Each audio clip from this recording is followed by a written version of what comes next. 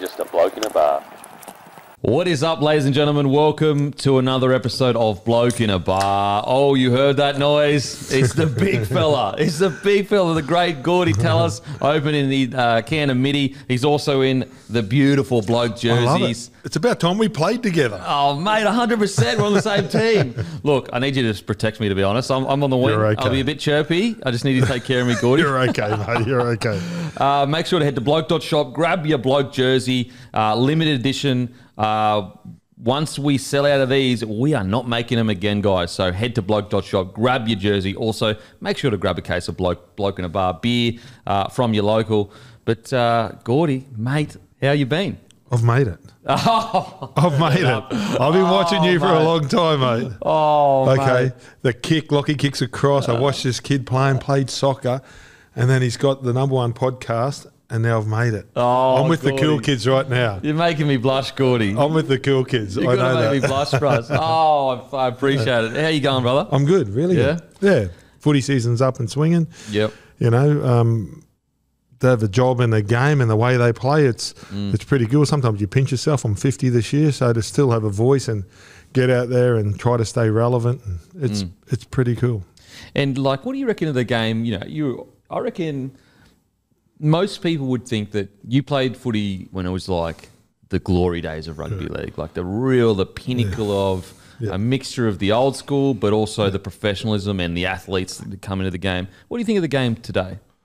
I think it's outstanding. My glory days were probably the 80s. It's probably when you're in it, you don't feel like it's the glory days. I suppose like when you're in doing the work, you've always watched someone and looked up to them. So that's when you glorified it. So, but the game, it's as tough as it's ever been. It's fast. I think Peter V'landys has done a great job. Like, I was one of the guys I cracked down. I said it didn't look like rugby league, the crackdown at Magic Round last year. But look at the product now. Look at the fans. It's sell out. Look at Anzac Day. Look at, you know, the Dolphins coming into the competition. Every week, your team's a chance of winning. Most teams go out there and they're a chance of winning. Like, if you're backing your team, you go, oh no, we're a chance. Yeah. You know, the Dragons fans would have went to watch them play the Roosters and go, we're a chance today. Such a good point, yeah. And it probably wouldn't have happened a couple of years ago. So I think, you know, the comp's in a really good situation. Yeah, because I reckon there would have been probably a decade where you're going, the start of it, you're going Manly, then you would go Roosters Storm. Yeah, Melbourne. And that's it. That's really it. And now you could probably pick 5 or 6 teams. Yep. And there's going to be a surprise packet like a Parramatta did last year. And, you know, no one thought they could have made it, or the Raiders, you know. So, mate, there'll be a team that'll just break through and get some wins together, get some momentum. And mate, I agree in regards to, like, even though, as we all do, there's certain parts of the game that we agree with, we disagree with, or whatever. But from a broad bird's eye view, we've never been in a better place. Like, the game is super exciting. It's the most viewed sport in the country. And I think even though there's certain things where V'landys' decisions he made that I disagree with, his aggressive nature to get things done has helped the game. It really has. Well, again, everybody, it's so tribal, our game. And, you know, Queensland versus New South Wales is a big tribe, but then you come into Sydney and then there's the 9 teams that they don't want, you know, and they want another team in Queensland to break up the Broncos' dominance. But whatever it is, for the first time, I think everybody's pulling in the one direction, whether it's, you know, Queensland's not arguing with the NRL or New South Wales. I think that we're all moving in the same direction, and that's really powerful for our game. That's a great point, because, like, the history of New South Wales and Queensland is so you know, like Winner Manly would be whinging because there's not enough money in grassroots, and then Broncos would be, but for the first time, those voices have sort of, you know, they've got quieter, which is a great job. That means we've got great leadership at the top. The pathways are great. The kids coming through the game, or when I say the kids, are the young men still coming into our game at first class. Like you know, Wally Lawson's my hero. You look at the players that are in now, Munster's the closest thing to him. So there's the production line out there is really good for our talent. Mate, the great Mad Dog Munster. The great Mad Dog Munster. Who's a forward that you know, because I know you being yourself, you don't really realise, you know, the Gorden Tallis, the idea of Gorden Tallis to other people is almost larger than life. But to you, you're just a person. You're just a human being. I was a skinny little black kid from Townsville. That was it. Whereas, like, to I everyone always else, saw myself as that. yeah, As a little kid that just loved playing the game. I don't see that. yeah. You know what I mean? Yeah. It's like Jared Hargreaves or Adrian Morley or Sam Burgess. They don't see that. There's fears with those guys. You know what I mean? If I'm running down and I saw Matty Bowen, I see a guy that I can go and close him down. I know he's going to step. I know which way he's going to go, and he still beats you. Yeah. But Matty doesn't see himself as that. Yeah, that You know what I guy. mean? So, like, then no one, I think, really looks at themselves right. They'll either have too big of an opinion of themselves, Yeah. or they won't believe in themselves enough. Yeah, yeah. You know what I mean? No one really gets it spot on. Yeah. I'd say. For sure. Who's a forward now that you just love to watch? Like, you really... I like our number 13s. I really love the way that's evolved, because when I grew up watching, there was the, you know, Paul Vorton, Bob Linder, Wayne Pearce, there was that. And they were all different players, but they were, well, they all played for their country. And then Bradley Clyde come along and just broke the mould. Yeah, wow. This big guy that could play from centre through to lock, and he'd play front row. Like, he was big enough to play front row. And then you watch Joe now, that he's first receiver, and you watch Cameron Murray, and you watch, you know, Carrigan. They're the way that, and Jason Tamalolo, who just plays a different way. But yeah, I think the locks I really enjoy, but I still love watching someone like a Jared Hargreaves. Yeah. And then my favourite player in the game, if I pick one now, it's young Jaden Campbell. I don't think he's over 80 kilos. I played against his dad. I watched his dad make a debut, and where he's from in Tinga, for that kid, he's broke a lot of mold, and to come and play. And if you looked at Jaden walking down the street, Tiny. and Jared Hargreaves is going, you go, yeah, that guy plays footy against him and he'll stand in front of him. You go away. Yeah, no chance. Yeah. Because of UFC, who they say is a tough sport, they could never get in a ring with each other. Yeah, it's such a good point. That is a fucking great point. Right? Yeah, We're yeah, a tough game, right? Yeah. So we get the little guys like the Alan Langers, the Prestons, and all those guys, and young Jaden Campbell. He scored a try the other weekend. He just bumped in and he knocked Jack Bird on his backside against the Dragons, and he scores a try, and just the way he uses his body. So Yeah. I really like the little guys in our game, because I think they achieve more every moment than the big guys. Because you know, Jared's supposed to be big and tough and hard to stop. Yeah. You know, and Big Nelson's supposed to be big and strong and hard to stop. But you get these little guys that they show a lot of courage. I'll always be appreciative of Jaden Campbell. My nephew, his favourite player is Jaden Campbell, and it was around Christmas time. I just sent Jaden a message, said, "Oh, mate, my nephew's," and within like 2 hours, boom, video. Hey, mate, wishing. Anyway, my nephew's literally in tears. He was so stoked with it. So I'm very, very appreciative to a guy like Jaden Campbell, because, and I agree in regards to like excitement. Yeah. I really think he's up there with some of the best players in the comp, and I do think I just wish there was some way he could get more time at the Titans. He will. Yeah, He will. Like, you got someone like AJ Brimson.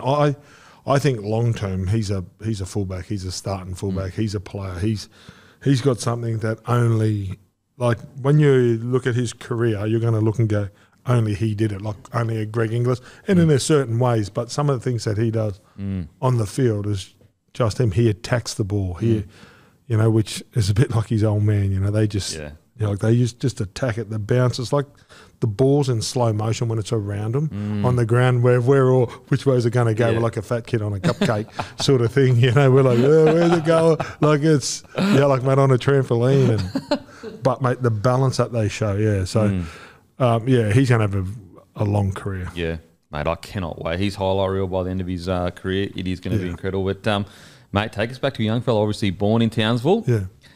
Indigenous, also Tongan, but Greek as well, mate. Greek, is it?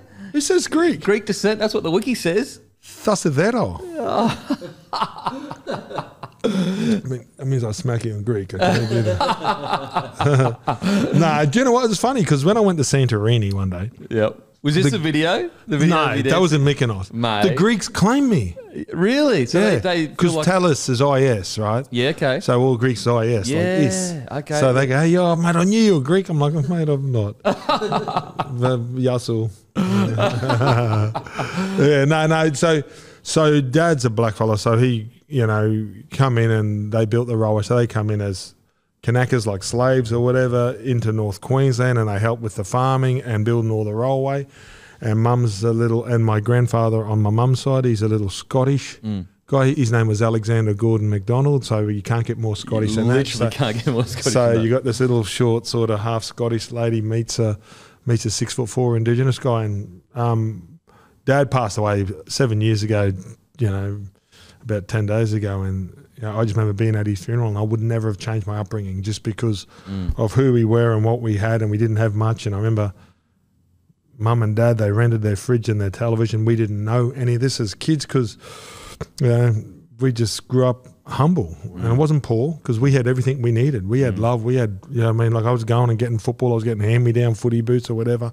I had the greatest life, and that's what I said to Mum, because we didn't know anything. And now we do, I'd say, have better lives, but sometimes it's not better because of, you know, how happy we were as kids and a family. And so that's a credit to those guys. But that's the way everybody was. That's the way the world was back then. You know, you didn't have to keep up with the Joneses. You didn't know there wasn't social media. You didn't know that people were going here and there and everywhere. You didn't know what you're missing out on. Yeah. I missed out on nothing because we didn't know what we were missing. Now everybody knows what everybody else has got. It's you know, it might be a tough world now for those kids that generally don't have the same as the other guys, but as long as when they come in the door, the most important thing they got is love, I suppose. Yeah. And so growing up, was it, did you always, I guess, gravitate towards sport? Was it footy? Was it soccer? Was it AFL, or what was it? I didn't play soccer. I played AFL. As a kid, my dad played a lot of AFL. I played AFL for the Garbett Magpies, and Garbett's sort of like the air, where the airport is in Townsville. So like, and we had a side there, and they've just got back into the competition. So we'd play AFL and rugby league, and my brother would play rugby union and rugby league. As a family, we would play softball together. Like it was something that the whole family did. Dad was playing, and I was playing T-ball. My brother was that, and my sisters were playing, and my mum was playing, and in basketball, we'd all play. So I tried every sport, but rugby league chose me, I think. It's just, I love playing all the other sports. I really did. Played a bit of cricket. It was just too hot in Townsville to play cricket. But rugby league, and you know, when I talk to people, it gives everybody an opportunity. Like Alan Lang is a train driver's son from Ipswich, and I'm from Townsville, and you get someone like Shane Webke, who's a farmer's son, but we all can blend and play. I don't think there's too many games.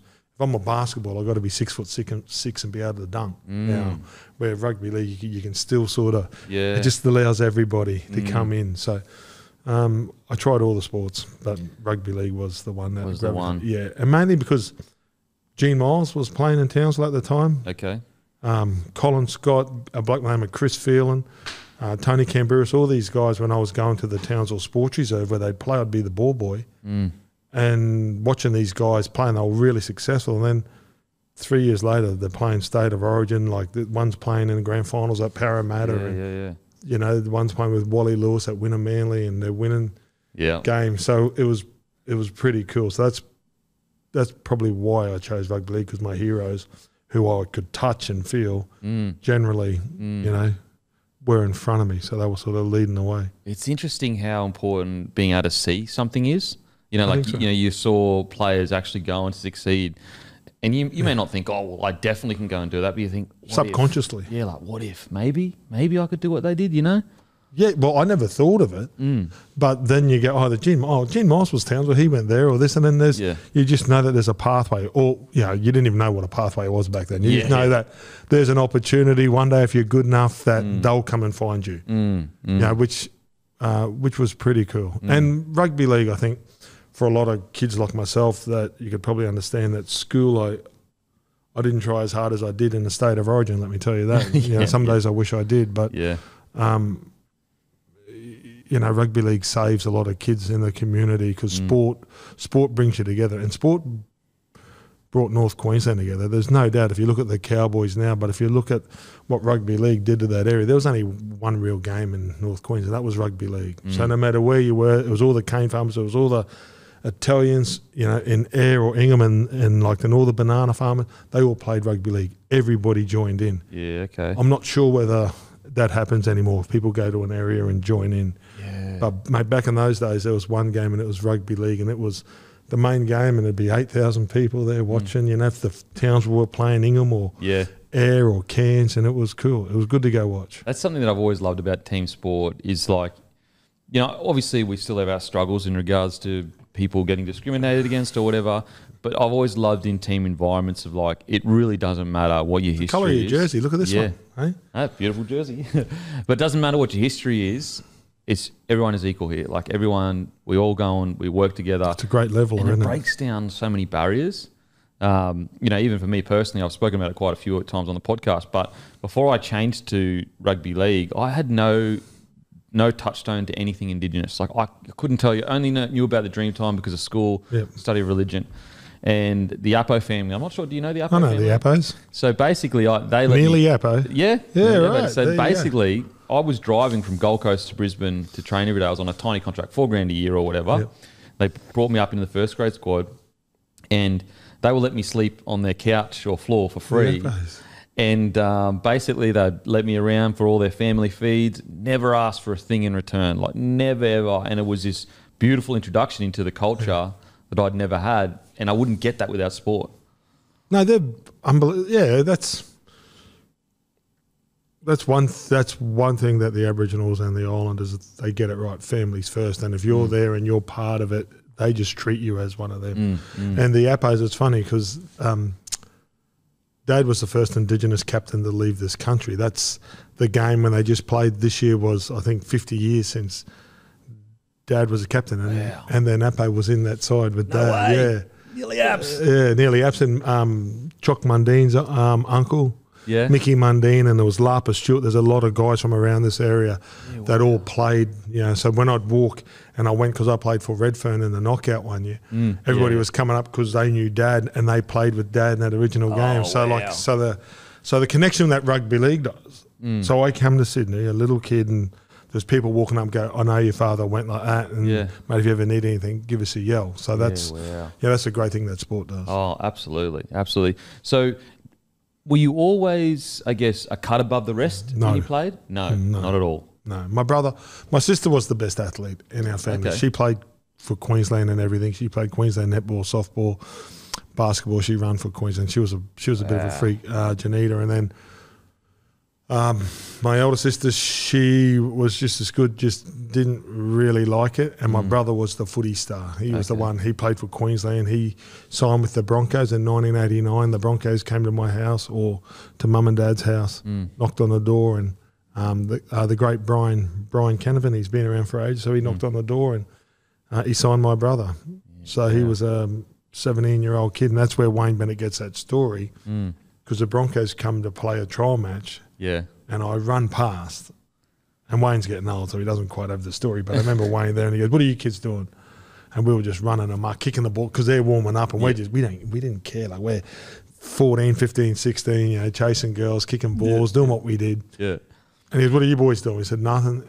And he goes, well, and he just must have mumbled something, as Wayne does. And I said, you signed my brother. He goes, did I? He goes, what's your name? I said, Wally Tallis. I said, but you signed the wrong brother. No. But it was a throwaway line. Wayne took that as I backed myself in that moment. It wasn't. It was just a young kid, more just like a bit cheeky. Yeah, okay. You signed the wrong brother. Of course I wanted my brother there. You know what I mean? Yeah, for sure. You know what I mean? It's not as if you signed the wrong brother. It's more just cheek, really. It was cheek, yeah. But then that's a famous line that Wayne said that I believed in myself from a young kid. Well, I didn't. It was a throwaway line. But I was never the best. I played for Townsville every year. I didn't play for Queensland. My first Queensland team was State of Origin. Wow. My first real rep side was for New South Wales. Oh, really? Yeah. So I made North Queensland schoolboys under 12s. I played for school. I went to like the reps. They put me in hooker. How do you reckon that went? No one touched the ball, seriously. I was like Brandon Smith. I just picked it up. I was a skinny blonde-headed wombat. I just picked it up, tucked the ball under the arm and just run. And then they picked me as a back rower. So I played for North Queensland under 12s. It wasn't that significant. Then I signed with St. George. Yep. And then I'm playing under 90s and they picked me for City. So I said, I'm not a City, I'm a country guy, really. Yeah. They said, no, you're playing in City, you play for City. And I made New South Wales. Yeah. Which was really cool. So that was, and I remember going to Brian Smith, who was the coach, I don't think I should play for New South Wales. For one, I'm taking a kid's spot, and I didn't want to play for New South Wales, but I wanted to play for Queensland. And he goes, mate, they don't want you. Because they couldn't back then. It wasn't state of origin back at the time. And he goes, and you're going to be taking a young Queenslander spot that's going to get a chance to get into where you are now. So I played for New South Wales. It was great. Hopewadi and the boys, we had a really good side, and we beat Queensland. It's interesting how I think a lot of people, like, they look at that and they go, oh, you know, how could you play for New South Wales? But when you're so young, you're thinking of your career. Like, you're thinking, I want to play footy. Yeah, I didn't think I never turned my back on Queensland. I didn't. But I got chosen. And Brian Smith, it was great advice. He goes, son, you may never get to a chance to play rep football ever again. I'd got to Sydney. I'd played 7 games. I'd played 7 games for St. George in their under-19s team on parks that no one watched here, like on Henson Park and none of these grounds, on North Sydney Oval, number 2, the one close to the freeway and all of that. So no one was watching us. So then to go and play at Parramatta Stadium, you know, before City versus Country, and then to go play at a state of origin for New South Wales against Queensland, it's pretty cool. Oh, it's massive for a young kid. So massive for a young So kid. like, and then that was cool. And like blokes like Rick, and I got lifelong friends out of that New South Wales side, you know, because there's John Hopewadi, there was Luke Ricketson, Damien Chapman. There's a lot of really cool kids that played in that side. So how did you? So you made the North Queensland side. How did you get picked up? Because you said Dragons obviously picked you up first. How did that come about? Was there any other clubs that were interested, or? I was in the pool with one of my mates in Townsville. We played for Centrals, the Tigers. You might know Michael Luck as an old Tigers. We're Lucky Tigers boy. So like then, so like we were there, and little Ray Thompson. So we're all Tigers. And then I played the under-18s grand final. We won. Rod Reddy, he's a St. George legend, finished his career at Wollongong at the Steelers. Came and captain coached in Townsville in 86 and 87. I'm 13 and 14.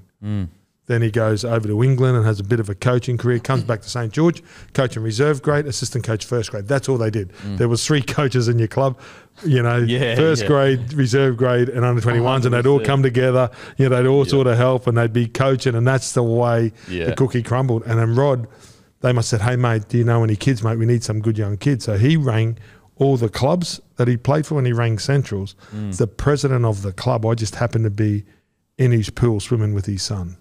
Oh, my God. That's it. No way. That's how I got to start. No way. That's it. That's just So then, who's playing good? And he named all the good players.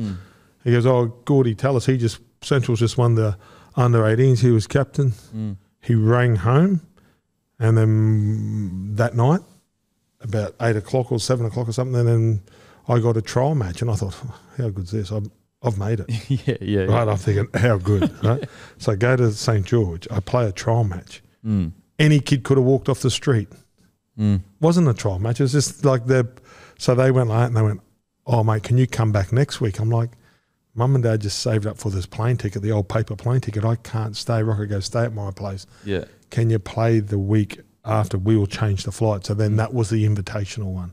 That was when all the kids, and then when they walk in and they've got the New South Wales schoolboys bag, and that's when I'm like, that's when I had doubts. I've never had more doubt on my career than walking in there, because everybody had all these rep jerseys and shorts on, because you'd wear your own kit, and they'd throw everybody a jersey, and it wasn't as good as this jersey. So they'd throw everybody a jersey, and I only played 20 minutes in that game.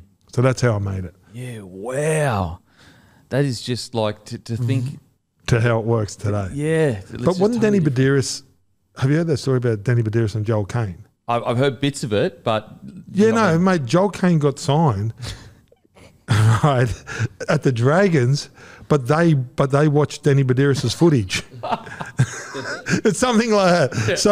So they're watching this footage and go, this guy's and then after about 8 weeks, they go, hey, mate, how come you're not playing like that? And then I think they're from the same area. Mate, that's Danny Badiris. I'm the guy in the other team or whatever. It's a great story. Oh, far The great Jola. So you moved down to Sydney when you're 19? 19. 19. Did you at this age, were you already known to be an aggressive player, or did you build into that as a? I think I built into it.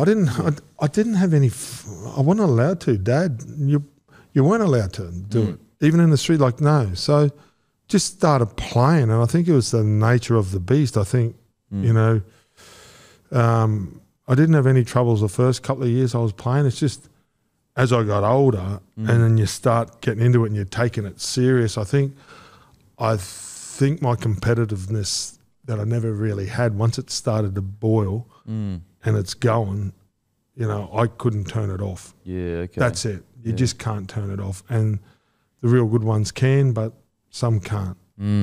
Like Jared can't turn his off. Victor Radley, like you can't. Yeah. Right? Sam Burgess, you can't. And then mine would just spill over every now and then, but I liked it. Yeah, that's I like watching those guys. Yeah, yeah. I love it. I love when they're right at the edge and, you know, it could go here. Yeah. Like Victor, like you just watch him and there's a moment and I sit on the edge of the seat because I just want Victor just to go.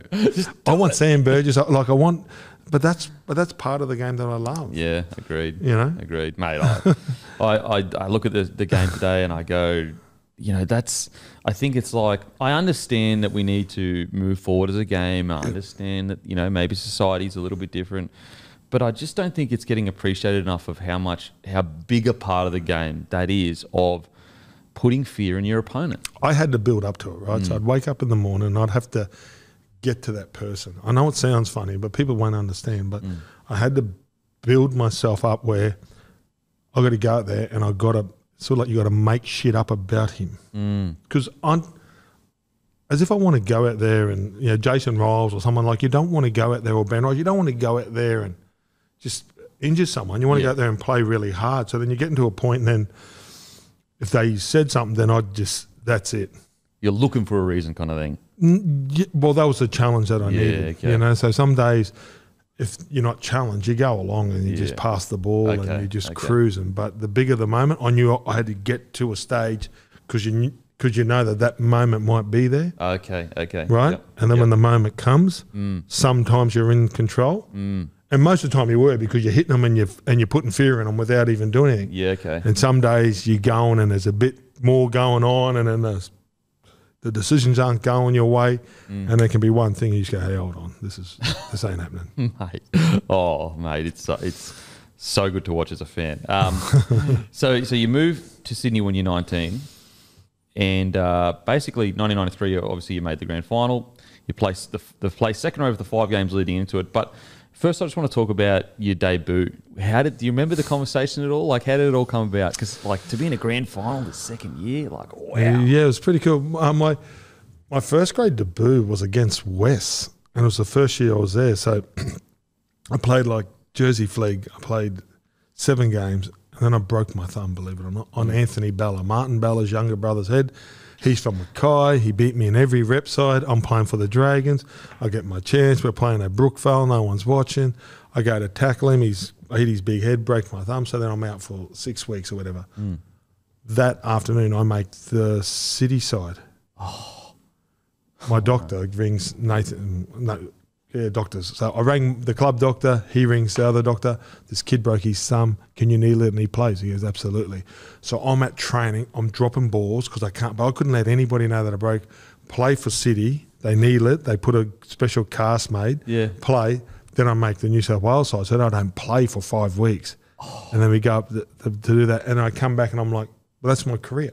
So Brian Smith was quite right. That could be it. Yeah, okay. I had no contract. I was on a $3,000 scholarship, which was rent. So I didn't sign a contract. It was rent for the year. Yeah. Then to play the game New South Wales, I come back and then they said, what happened? So I would have had to go play park footy. So I played for Peakhurst Hawks. I think I'll have to go back and play for Peakhurst. And they said, oh, mate, someone got injured in reserve grade. So there was a spot in under 21s, play under 21s against Manly. Played a couple more games. Someone got injured in reserve grade, played reserve grade. Then West were the best side in under 21s. They beat us in the grand final that year. So then we're playing West at Cogger Oval in the last round, and Brian Smith goes, mate, we might play you half a game and sit you on the bench for first grade today. I'm like, what? So I've gone 7 games, say 4 games, 2 games reserve grade. Yeah. I'm nowhere near ready. Yeah. So then I'm played under 21s because we couldn't have got any better on the ladder or whatever. Okay. So you didn't want to give, the old fashioned days, you didn't want to give them too much.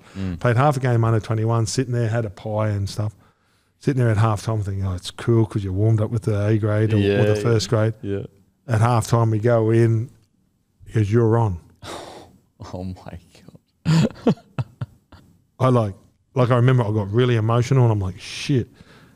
And I remember my first run, I run into big Graham Wynn, and he just tackled me and he just smashed me into the ground and he pushed my head down and he got up and he just had a bit of chewy gum in his mouth. And they had Andrew Farrow. West had a really good side that year, and then I lasted, I reckon, about 10 or 15 minutes. And just the excitement and that, I just run out of gas. Yeah, okay. Yeah. And I certainly wasn't ready for it, but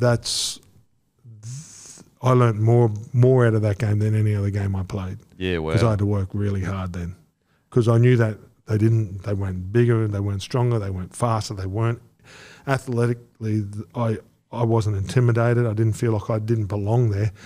But just how fast the game moved on me. I just remember the speed of it, and it probably wouldn't even have been a fast game. If I go back into it, playing it, you go, oh God, this was a slow game. Yeah. But it was super fast.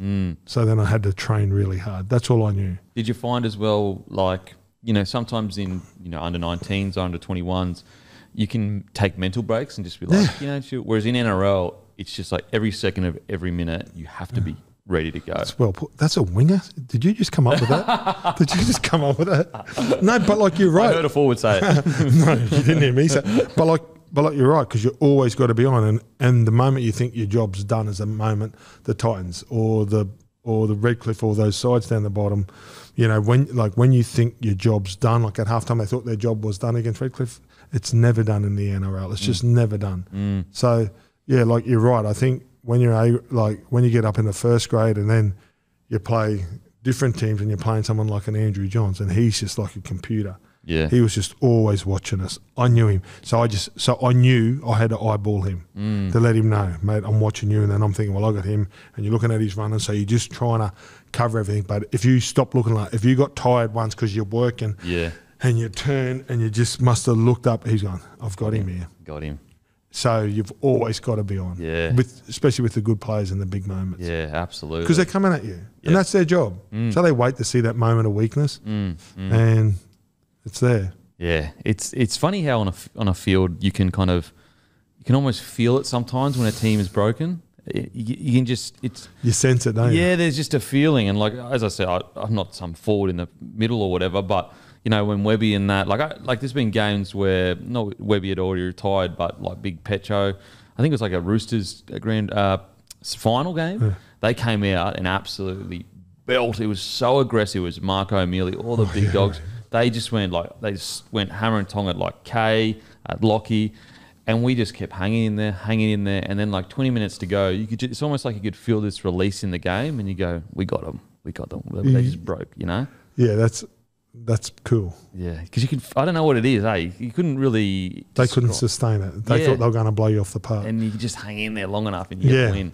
Yeah, and that's a great lesson. Because not every day you're going to go there and do your job properly, and you're going to have parts where you want to give in, because you could easily give in, and everybody went, mate, how good were the Roosters? It wasn't about how bad you were. It was about, but you said, no, hold on. We just keep on doing our job here. Just keep on pushing, and it's pretty much what Redcliffe are doing now. Just keep on, don't worry about that little fat bloke on the scoreboard. He'll do his job, but let's just keep on doing what we do and what we train to do, and then when it turns, you just see the forwards starting to get a bit more energy, and the big boys start to roll through, and then when they start to roll through, then the ball players start coming. It's pretty cool. So the next year, 93, you make the grand final. You play second row with 5 games leading in, but then you get put on the bench for the final. What happened there? David, there was a great back row at the Dragons. They had Scott Gourlay, dual international, David Barnhill, State of Origin player, and Brad Mackay. So he was a lock. He played, 20 State of Origins and games for Australia, and went on tours. So that was the back row. David Barnhill did his calf. He tore his calf. So then I played leading into the final. So I was sort of in and out of first grade, when there was injuries. but that's probably the pecking order. I wasn't better than those guys at that time. And then Jeff Hardy was there as well, and Matty Elliott, the coach. So like then there was a lot of talent sort of hanging around the Dragons. Yeah, okay. So that's why I got sat on the bench, but that was probably the role that I had to play. And then Jason Stevens breaks his thumb in his first collision with Glenn Lazarus. It was a compound fracture. We saw one with Munster. Munster gets it strapped up and comes back on. Our front rower went off. Where are you, Jason? The producer, the movie producer now. No, so like we're in a WhatsApp group and they had to go, but like a compound fracture back then it's horrible. No one expected Munster to come back on, you know, but it really depends how it was. So Big J, like he was a gun player, Jason Stevens at the time, and we needed someone not to take on Lazarus, but someone out there just going punch for punch with the Broncos forwards, and Jason was that guy for us. And when he went off, we sort of lost a bit. Like it was going to be a really hard track. Brisbane, we beat them up there at old QE2. QE2, yeah. We beat them like the last round leading in or whatever, or like 2 rounds, and then they had to come from 5th, and they had to beat all the big sides, so they were tired when they got to us. And I thought that was a grand final that the Dragons could have won. Or, there was another one that I thought we could have won, but we didn't. What do you remember the most from that game as a young fella? Like, is there anything that Tina Turner. Tina Turner? Oh, because she... Oh, wow. What was that like to be there for that? I heard a commotion outside the dressing room, so I opened up and I saw her there, right? And I went, wow. And the lesson that I got out of that is I wasn't focused. Yeah, okay, Right? So grand final day is cool because at the Tallis household, we'd put the television and our neighbours and friends would come over and we would sit around and watch the Brisbane and Sydney grand finals. It was it's a barbecue day and everybody sits around. So it was, I wanted to see part of the atmosphere. The year before I played under 21s, so I got to enjoy grand final day. This time I was there. And not that I wasn't focused because I was sitting on the bench anyway, so I knew that I was going to get into the game. But that moment on, I just knew that no matter what happens, I don't care. You know, so when I went, I didn't care who was singing, what's going on. So after the game, Tina Turner came over and got a photo with us all. I remember Brisbane just played at that speed. They played at a speed that was really hard to handle. But you just spoke about the Roosters after 60 minutes. You know, you find that you got no gas left, and that's how I sort of felt when we were playing Brisbane. They just played a really good style of footy that took energy out of us. Yeah, and so the next year you make your debut, play the final 2 games of the series. Do you remember getting the call? State of Origin. Yeah. Do you know what? I used to live in the St. George area, at the top of Carlton, and I used to get my hair cut over in the like Peakhurst, Penshurst, sort of Lugano area. There's a little hairdresser over there, and I remember going to the hairdresser to get a haircut, and this old lady, I shouldn't say that, this lady that had a few more years on her than myself goes, "You're that Tallis boy, you just made the State of Origin." I'm like, yeah, okay. You know how they sit there and they get the perms and those big machines? Yeah. I'm like, no, darling. Yeah. Queensland won, game 1. Yeah. The Mark Coyne miracle try. No way. That's game 1. Oh my God. How many times Queensland changed their team? Never. And if they win. Yeah. But Marty Bella was sort of towards the end of his career.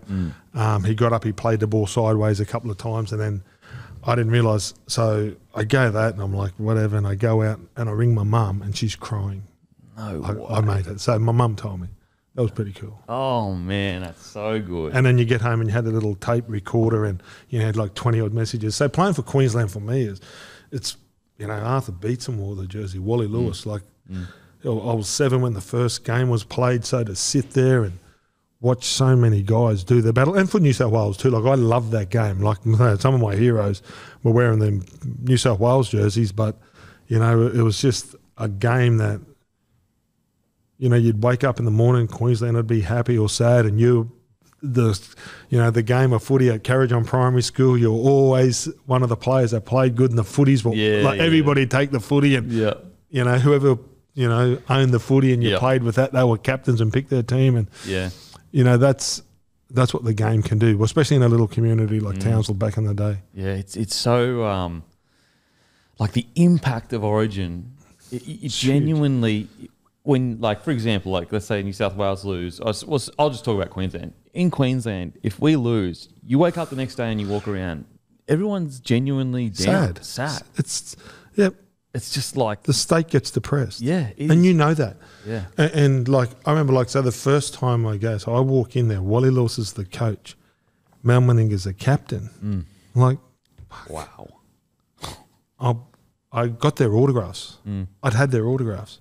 Like it's like, and then Trevor Gilmeister and Alan Langer and Steve Walters and like Steve Renoff and Michael Hancock and Willie Kahn. Oh, wow. Like these guys, and I'm saying, and then and I'm like, oh my God. Yeah. Like I'm 20. Yeah. You know, it's cool. And once you're part of the family, and Billy Moore and Gary Larson, and you know, once you're part of that family, you're part of the family. You know, and that's the great thing. And then I remember how they made me feel. And anytime I ended up wearing the jersey and a new kid comes in, you got to, well, fast forward, I played 10 years of Origin, and the guy that come in on my last game was Cameron Smith. You know? Oh, wow. No, you know, so I told Cameron that I was... You pass the torch? He had his own. Do you know you go to pass up and he goes, no, mate, I got my own.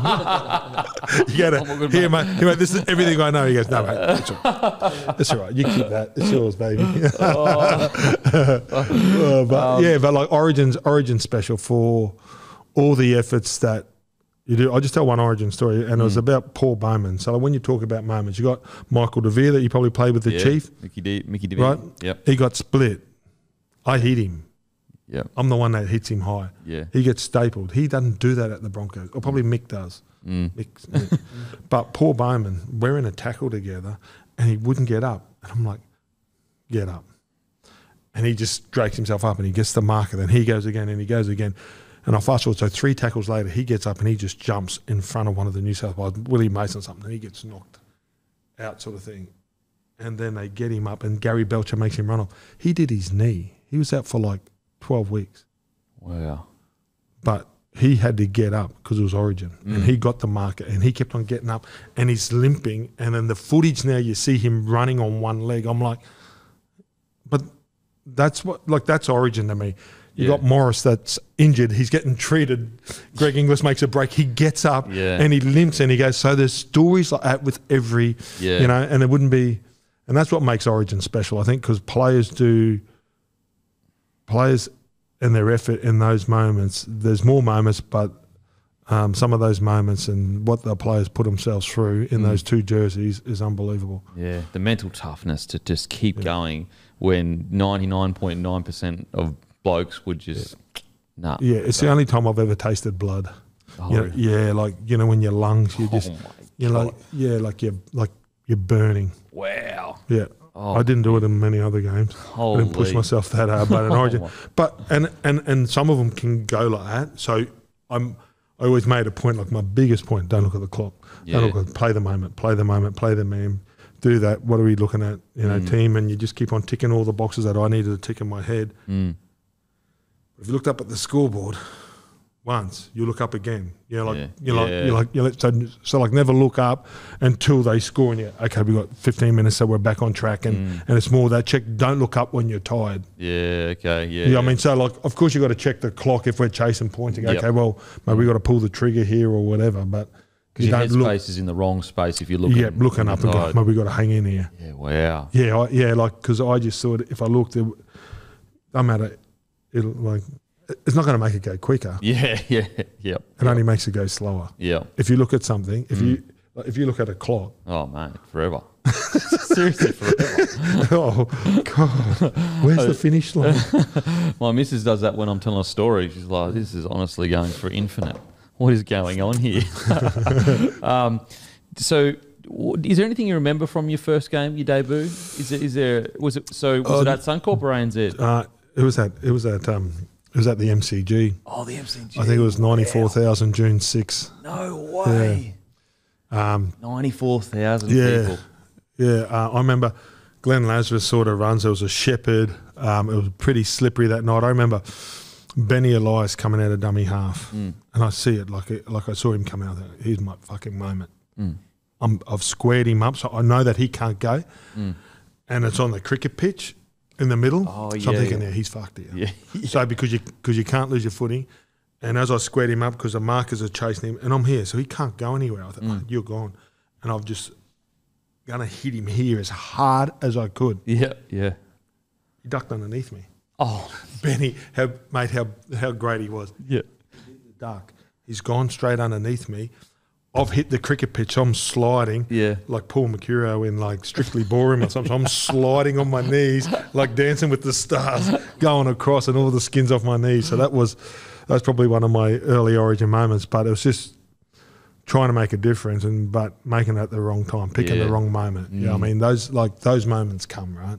But don't chase it because they'll always be there for you. But, you know. But that's and just running out there, and I remember Alf and Kevy one game, like you'd run it, and because they see that you're nervous because you're running on, and it's big for you. Like you're looking down at your jersey for 40 minutes before you get on. You know, it's pretty cool. Like you sleep in your tracksuit, seriously. Yeah. You know, and then Alf and that would call a move, and they'd call it in Russian or something. And they'd call Tamala, and I'm like, oh, I didn't hear that at training. Like I'm sitting there, but then they just know, and then they laugh at you, and I go, mate, just relax. It's a game. It's all I mean? So then that's the great balance to have those two guys out there doing that. But it's Origin. There's so many moments, but the moments that I remember are the ones that are like early in this piece was the moments that I watched. I enjoyed more than when I played. Okay. You know what I mean? Like the moments that I've watched, recently, or the moments that I watched before I played in the jersey are my favourites, you know. Yeah, okay. That's interesting. Like that Billy Slater try when he kicks, Matty Bowen's intercept, Cooper Cronk. I had my little son Jacko on my lap when Cooper Cronk kicks that field goal, and I jumped up and I forgot, and he's flowing. We're at Lang Park, and I'm like, and he's kicked it, and I've jumped. I didn't know, because he's like about 7, and he's just flowing over 3 people in front of us. I'm like, oh no. So I'm a fan. You know what I mean? Like then, you know, like that. I'm not a yeller and screamer, but I'm a get in there. Get up. You know, like I'm holding my breath. I'm the same, mate. I'm the same. I'm just holding my breath. Oh God. Even like moving your head with it. Like Mum's is always like, what's wrong with you? Like, you're doing this while watching TV. It's like a bird in a cage, not a bloke in the bar. But that's mate, but that's what the game does to grown men. Mate, we love it. We absolutely love it. So, and then the next year, this is a hilarious story. They allegedly 95. You almost have a punch on with Brian Smith at training. Is this true or not true? It's true. Oh my God! I didn't nearly have a punch. It wasn't pushing and shoving, but I told him. Walk us through, Gordy. What happened? Well, it wasn't professional, right? So if they put on a session, they'd have to get a trainer in or whatever. So as I said, it was Brian, Rod Reddy, and the reserve, and Perry Haddock, or I think Matty Elliott was coaching by then. And we had one trainer, as in Scotty Campbell, who's sort of still around the game at certain clubs. And boys, do you want to get the sprint coaching this week? I thought, oh, yeah, I'll go.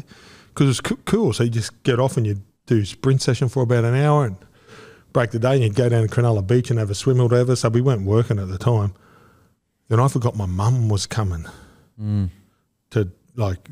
to see me and stay. So I'm like, oh God, Brownie, I can't go. So it was myself, Brownie, I think Chalk, Noel Goldthorpe, and 2 others said they were going to go. So yep, they'll get the coach. I go pick up Mum, come back Thursday. Didn't think anything of it. It was a Wednesday day off. It was an extra session. It wasn't a session I missed. Oh, okay. So just extras. It was just an extra that I said I was going to do and I didn't go. And, and then Brian Smith on Thursday goes, hey, mate, where were you? I said, oh, I had to pick up Mum from the airport. I forgot. He goes, oh, what's she going to help you this weekend? No, he did. So like them, because Brian didn't, like if he's a doctor, he's got no bedside manners, you know, like he's like, mate, and a chef, like they've got no table manners. That's why there's waiters, right? So sometimes Brian Smith can't come out and deliver the message. So, and he said, I said, what? He goes, oh, mate, what, is she going to help you this weekend? I said, Brian, I said I was going to go. I haven't seen my mum for 6 months. She's flown into Sydney, I was going to pick her up from the airport. Yeah. And he said, and he had another crack. I said, shut up. He goes, listen here, son. I said, don't ever call me son because you're not good enough to be my father. Yeah, wow. And he said something else. I said, one more, I'll fucking get up. And then Corny and all the boys jumped in. So I lost my shit. I just went home. Then I wasn't going to play for him again. It was that serious. Wow. So I just sat at home, didn't go to training. I just went home, and then he rings me game day. He said, I want you to play. He apologised. Yeah. I said, don't ever give me another game plan and I'll play. And I know it sounds funny, but it's probably the best 10 games I played for the club from that moment. And he knew. Then after it, when we walked across the field to thank, it was our last game of the year. He said, thanks for that. I said, that's all right. Because I'm professional, but I didn't like him from that moment on. Like we had a fallout. Like we had a huge, don't bring family into it. It's a game. For sure. It's a sport. He probably said the wrong thing in hindsight. He probably doesn't remember it because he's a coach and he's, pushing. Brian Smith's a button pusher. But some people, you don't push their buttons. Yeah. Simple Absolutely. as that. You know what I mean? Yeah. And if you push them, some buttons, there's a cool and a cute one. You got to find that one. Don't find that one that's going to poke you. It's a good point because, like, I think some coaches struggle with, like, one size fits all sometimes. Yeah. Cookie cutter approach. And it's like some people need an arm around them. Yes. Some people need, mate, you need to pull Are your you head talking in. about Tony Carroll there? No, not Tunza. Don't you bring up Tunza. Oh, I've never, no way. The great Tunza. Oh, the great storytellers. Oh, the great storytellers. But I just think that, like, a lot of coaches think and one size fits all. And that's Wayne Bennett's good, isn't it? Yeah, so good just at talks to you. Doesn't talk footy. Brian Smith has footy here. As for the dressing room chat is here. Yeah. You know what I mean? Where Wayne's dressing room chat and what to say to you or this and when to blow up, when not to blow up is first class. It's a politician. It's a people management. He's a manager. Oh, mate. And as you know. You see that at the Dolphins now. It's his message, But I had nothing to do with it. He straight away, he just gets the messages. He's that. Then in the dressing room, he'd say, boys, that's blah, blah, blah. So the mixed messages go on. They don't know which ones it is, and he's cuddling them, and he knows. And he's a pro. He's good at it. Yeah. Oh, mate, he just, as you know, his ability to, like, for example, I remember we were going out midweek with Justin Hodgson and Carmichael, me and Darius. And so we're going out midweek. Young kids thinking we were killing them. You know what it's like. We're carrying on like dickheads. Anyway, he calls us in the office and he goes, boys, I've heard you've been out, drinking on Wednesday. And we were like, well, Hodger and Kay are going out midweek. And he was like, are you Justin Hodges and Carmichael Hunt? Can you do what they do? No. So fucking don't go out in the midweek.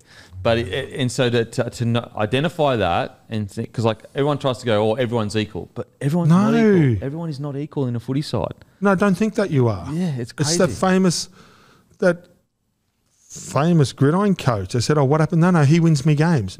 Said, mate, what about your quarterback? He goes, no, he wins me games. He can turn up an hour late. Yeah. You can't. 100%. And that's, but normally the good ones, are there on time and they do it. Yeah. And then that was the same as our era. You know what I mean? If the big boys went and had a beer and the young kids, tag along, because we used to get drink cards.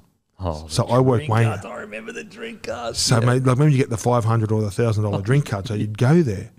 Then the first couple of times I've used it. Wayne goes, "You go out?" I'm like, "Yeah."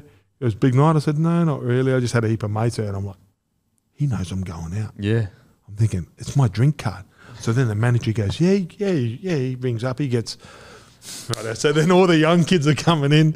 And I'd say, hey, boys, get me a beer. I said, mate, when yours runs out, you can use mine. Don't worry about it. Because everybody had 200 or 500 or 1,000. Yeah. I said, boys, you're not going to run out. So then I'm just telling the bartender, just put them on all the other boys' drinks. So then Wayne never ever knew that I was out with the other boys. So good. Yeah, but and good. Then all the time I would ask him. I said, hey, Wayne, what Wayne, what room are you in? He goes, oh, mate, I'm in 20. I said, yeah. I said, I might have to drop something up later. He goes, yeah, sweet. I didn't. I just wanted his room numbers. We put all our coffees and beers on his room. But then I knew that he'd never complain because he never paid his bill. The club used to pay his bill. So I never got him. Oh, that's great. So the next year, though, the Super League war hits. And obviously you sit out for the season. Yep. Walk us through the whole situation, how it come about, what was your thinking about the whole situation? Well, I'm laying in bed and I get a phone call at 6 o'clock in the morning. It was my manager, Georgie Mimas, going, mate, something's broken the game. I can't tell you. I'm flying back to Sydney. Don't sign anything. And it was a game day. I'm like, that's weird. He goes, mate, hopefully I'm at the game today. Don't sign it. And then we get to the game and the club, Jeff Carr and all the ARL guys go, mate, if you don't sign this, you don't play. Wow. I said, Jeff, I went to grade 10. I don't know my contracts. So that's what I've got a manager for. I said, I don't know. He goes, oh, mate, well, if you don't sign it, and it's 20,000, mate, 30,000, 50, like it was pretty good money, right? So you imagine just sign it, stay at the same club, but we give you 50,000. Some guys are signing it. I said, no. Well, by the end of the night, it was 200. Yeah, wow. So then myself and Nathan Brown the next morning, we didn't do anything. We drove into, it was like Phillips Road in the city. In one room there was James Packer, Phil Gould and Bob Fulton. So you'd go in there and you'd negotiate your new NRL contract. At the same club, you just sign your new contract. So then we went in and then, you know, you were hearing what some players were getting. And if you played State of Origin, it was about $450. If you're playing for Australia, it was about $650. If you're a legend, it can be from 7 up, right? So we were going in negotiating and then we got Phil Gould and he said, oh, mate, I don't think he's worth that. And he wasn't rude. He was just, he goes, mate, he's a bench player. But that I didn't like that. He goes, mate, he's a bench player. He goes, well, he played Origin. Yeah, but Queensland got beaten. He was the New South. Of course we did. But don't have to. So it was sort of that sort of negotiation and I didn't like it. Then I walked out. I walked into the next. I walked past and James Packer goes, what are you doing? I said, oh, Phil Gould just called me a bench player. He goes, come in here. I'll give you 650 and come to the Roosters. And I'm thinking, well, Gus is coaching the Roosters. He doesn't. So that's how crazy. That's in one day. I've gone from playing on that to getting offered 20 to 650, and that's when the negotiations started. Yeah, okay. So that's a young kid from Townsville playing the game on a 3,000 stage, 22? Yeah, 21. So I was on a $3,000 scholarship. Ended up playing first grade. I'm say 50 games in. Wow, far out. 40 something games into my NRL career, and then this sort of broke. So you didn't really know because on one side it was, you know, Super League, on the other side, so you just had to trust your process. So I was playing at the Dragons. We all sat there one day and we had a vote and we were going to stay as a club and go to Adelaide. Okay. Wow. That would have been cool. So what, Adelaide? Dragons? Yeah, so like we all had a meeting in the cool room that we all put up our hand, and back in those days there was 60 in the club and it was like about 55-3 to go that, you know, we'll all go and we'll be the St. George because of Penfolds, we'll go play in Adelaide. Wow. And so the players are all on board? Yeah, well, yeah, and then it's up to you to get a contract. Yeah. That would have been pretty cool because we were a really good young side back then with Mundine and Steve and Brownie. We had some really good kids coming through too, like as well, like Lance Thompson and the like. And so, so we would have had a pretty good side. And then we didn't, and then I ended up going and sitting down with Super League. And the reason why I ended up signing with Super League is because I could pick my club. And by then, the Dragons had been eaten up. So Nathan Brown, my mate, I think had signed with Cronulla. Chock had maybe gone to the Bulldogs. Jason Stevens went. So the side that I was going to stay and play with was that. And then I went to the Super League because I could have played with any club, and the club I wanted to play for was playing in Brisbane. Wow. And they were named the Broncos. So then and then I sat there for about a month in a holding pattern because Brisbane Super League didn't really want that to happen. Because it looks like that they're favouring the Broncos when they weren't. I just said, well, no, you sign me. That's who I want to go play for. That's the deal. It wasn't the money. It was actually less money than the other organisation, but I had a chance to go play for Brisbane. Wow. And so what was the catalyst for sitting out? Like, why could then I went up there and I trained. I did the whole pre-season because the competition had kicked off, right? Yeah. So then they did all the commercials. So as far as you were concerned, that the competition was playing. There was going to be 2 competitions, the ARL and the Super League competition. So I trained with Brisbane, and then Judge Burchett, they put an injunction on it in court or whatever. So the Super League didn't go ahead. So then it all come back in together, and then it was a 20-team competition. Okay. That's how Perth and all those guys, I think, got into the competition. You know, well, no, because then they were already in it, but they come back, and then I trained with Brisbane, and everybody filtered back to their club, and I was up in Brisbane. I'd sold my house. I had nowhere to come and live, and I thought, And they said, just wait here. We'll go and negotiate a release. Yeah, a release. Wow. And to this day, St. George did everything right. Like they had a right. They didn't let me play. And there's players that do it now, and they don't make them sit out. They end up letting them go. I just wish that the game at some stage, and it's not for the player, but just for the game and the fans in general. If I didn't want to play for that club, I had a contract, you don't play. Just because you have a fallout with the coach or whatever, you can't just walk out. So I got punished. Yeah, wow. So, and then I sat out a year because I felt loyal to Brisbane, and I felt, and then that was really tough, you know. But I was going down, and the Dragons, because then I was on this money, they boost the they beefed the money up. David Waite was the coach, and it's not a regret. I would have done the same thing because I remember going back to Dad, and I was a bit upset one day, and Dragons were having this fantastic year. They played in the grand final that year. And he said, "What did you say?" I said, if it didn't get up, I was going to sit out a year. He said, "Well, be a man of your word." So that was it. So that's why I brought you up. Don't you dare go back on your word. Yeah. So then after having that, like if Dad would have said, "Hey, listen, mate, you said it." Yeah. But he didn't. No, you said it. Stick to it. You know? Was there any part of you going, I'll go play the year out and then come up, or anything like that, or no? No, I signed with Jeeps Rugby Union. But I went to play rugby union. Yeah. And then they put an injunction on me from playing that as well. So I couldn't do anything. Part of me, I felt sorry for Nathan Brown and Goldie and Corny and all those guys that, like, I'm still friendly with today. And, you know what I mean? Like, and I wish I went back. But we all made our decisions, right? Like, some of those guys went and played for the Roosters. We all made our choices. And sitting out a year wasn't one that I wanted to make. But I said it when at first I made, what happens if the game? Well, I have to sit out a year, won't I? Yeah. I said, I won't go back. I said, no, and it's more showing that I was committed to Brisbane. No, I've come here. I'm not, there's no foot in either camp. I'm a Bronco now. Yeah. Yeah, I mean, I've made my decision. I've signed in this competition. This competition's that, and that's what it was about. So, wow. It's a crazy time. What a crazy time in rugby league. It was. And then I was 21. So you talk about all those moments, and you don't think that you're ever going to get back to it. So then it was fun, and 97 rolled around. 97 rolls around. And basically, so play with the Broncos. They won the Super League comp. You had an incredible year. You also picked for Australia, but walk us through that 97 win with the Broncos. It was cool. What a side. It was good. Great side. Oh, my God. Yeah, it was, I think, Darren Lockyer and Steve Renouf show that night. I think Pearl scored a hat-trick. It was in Brisbane. I think it was 60-odd thousand. It was the biggest crowd in Brisbane at the time because they built all, temporary seating. But it was really cool.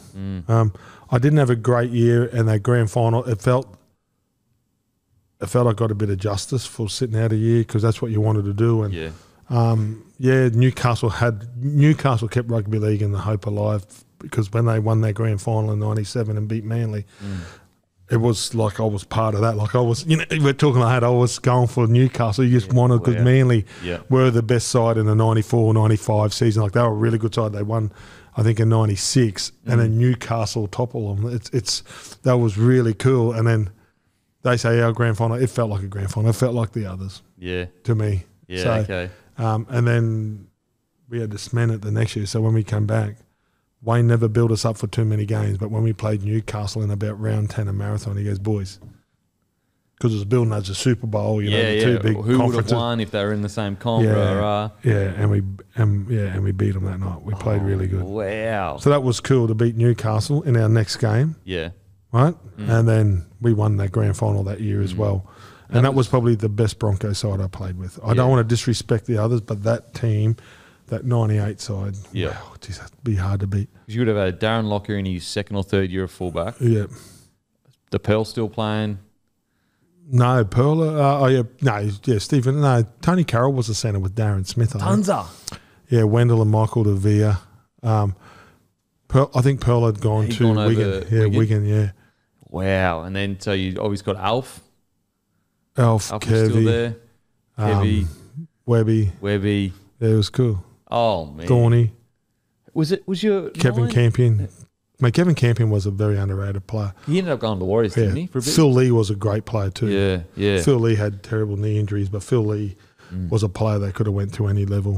Like he's sneaky unless you play with Phil. You know that whatever game he plays in, he'll end up getting the guys in front of him. So so you got to defend him. So you're going into the 98 grand final, and you also that year as well you get a chance to play against the Dragons.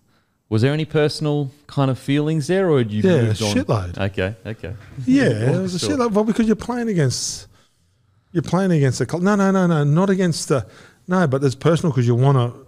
No, I didn't hate. No, no, I actually love the Dragons. You know, like when I see that jersey, when I saw it on Anzac Day, it means that's my first ever jersey. That was the club that gave me my opportunity. So it's sad what they're going through now. Do you think it was personal more in the sense of like a fight with yourself to play well? That's all what it is. Yeah, it wasn't personal. The players didn't do it. Yeah. You know, David Waite wasn't part of the decision. Yeah. All the board members that were there, I would have made the same decision as them. You know what I mean? Like it was a negotiation that went bad. So I just wanted to play good. Yeah. I just wanted to play good. So I sort of, that was one of those games where I built myself up way too much. And I was buggered. After like 15 minutes, I come off and Wayne goes, I said, Wayne, I've got no gas because I must have played the game in my head, you know. So you're just thinking about it and it's all build up, and that's another lesson that, so then from any other big games I played, I didn't even think about it. Just switch off. Don't worry about it because the game will be there. You know that, don't worry, mate, turn up at 7 o'clock. That was a big moment then. So from that moment on, I never built myself up for any games because I know by the time I'm there, it's going to come. It'll happen. Yeah. It'll happen. So, but that was a good night. Scored like I played really bad. I just scored that one try, which is in the highlights. Yeah. But it wasn't a good night.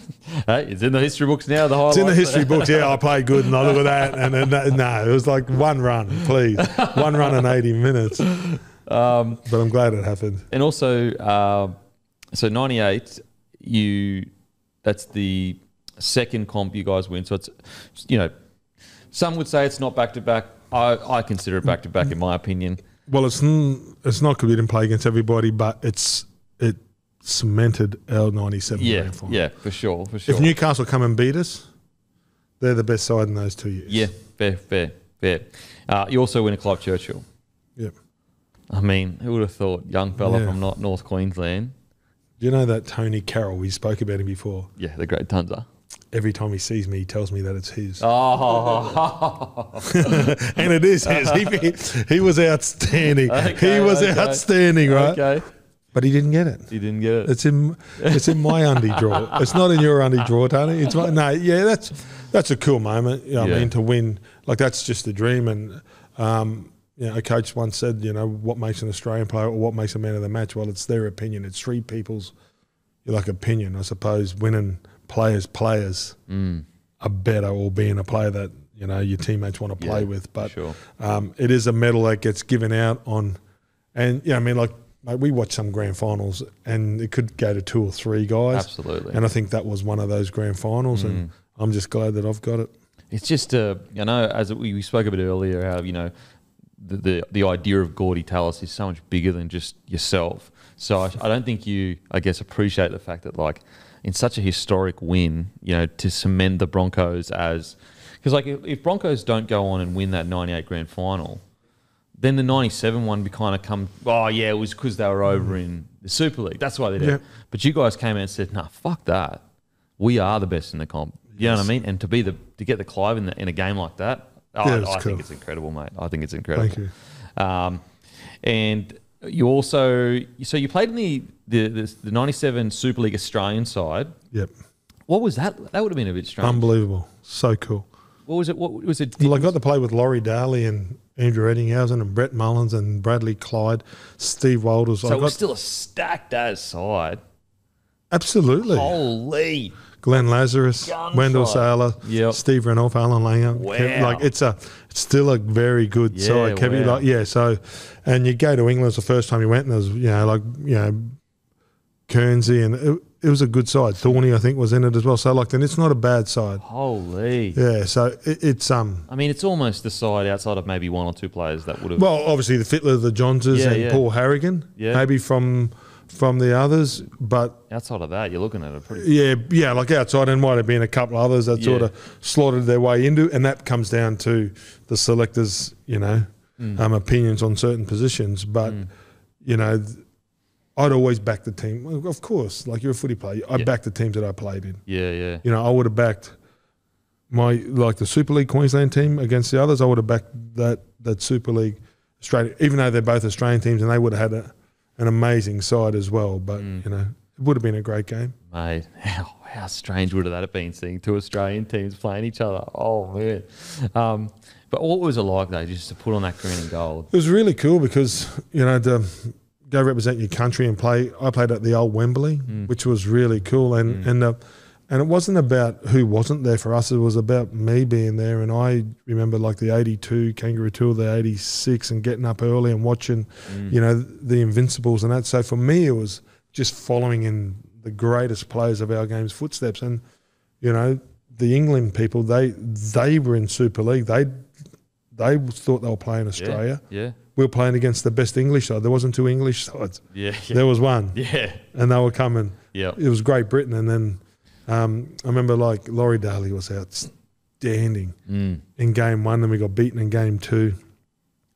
And then, we got the old-fashioned England play, and you're playing at Allen Road, and the crowd's right up on you. And it's just, that was a really good tour. Yeah. I really enjoyed that. Do you remember anything from your first kind of game when you put on the green and gold and look down and go, oh my God? Yeah, it was a different jersey. The Super League jersey had the V and it had a blue in, because that's one of Australia's national colours is a blue. Okay, so it wasn't green and gold. It was the green. No, it was a beautiful green. Okay. And it had yellow, but it had a blue, the V was yellow and blue. Yeah, it's a good looking jersey, but it's not. It wasn't the ARL. Yeah, it wasn't the traditional Wally Lewis walking out. I want to have a look at this jersey now. There you go. So, do you remember anything from the game at all? Laurie Daly being absolutely brilliant. Yeah, wow. When he missed the game, like just the crowd, the seeing. You're playing at Wembley, and you hear so much about Wembley on some of the famous, obviously, soccer games to the big Challenge Cup games. There, it's pretty cool. Oh yeah, I'm having a look at it now. Is there a bit of blue? Is there a bit of blue in it? Yeah, there's a bit of dark blue in it. There you go. You probably signed it. It's not a bad looking jersey. Hey, it's cool as. I like it. I like it.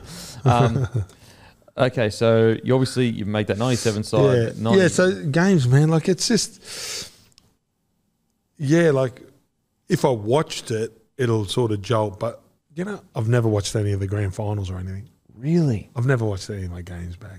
What do you only reckon the highlights that like you'll come see up on Thingo? Yeah. What do you reckon that is? I don't know. I could sit and watch if the '89 grand final's on, or there's a grand final that I haven't played, and I'll sit and watch it. Yeah. But I haven't got ours, and plus they haven't come across. But wow, because it's 4 premierships. 3. I won 3: 97, 98, 2000. 2000. Wow. Lost 03. I mean, 93. Lost. Oh yeah, because you just Dragons 93. Okay, so not a bad looking jersey, huh?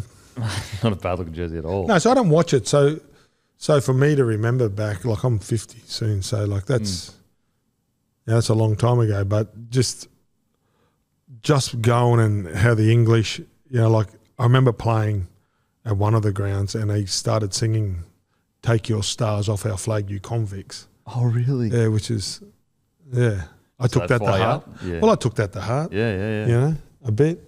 Absolutely. Yeah, I mean, but going back there this year, after because I hadn't been back to England and then going to soccer games and sitting in that crowd, it's just banter. Yeah. They just love it. There's no malice in what they sing, but when you're out there and they start singing songs about the Aussies and convicts or whatever, it can get under your skin a little bit. I don't know whether their teammates. I don't know whether the English boys appreciate it if they're firing up the opposition. 100%. And so basically your regular, obviously in Queensland until about 98 till 2003, talk us through. I mean, I actually saw you talking about this recently, but you're running with Bill Harrigan. It is just, mate, it is so... There was 2 knock-ons. We can see them. So for everybody on the Bloke, I know they watch this. You're the number 1 podcast. There was 2 knock-ons.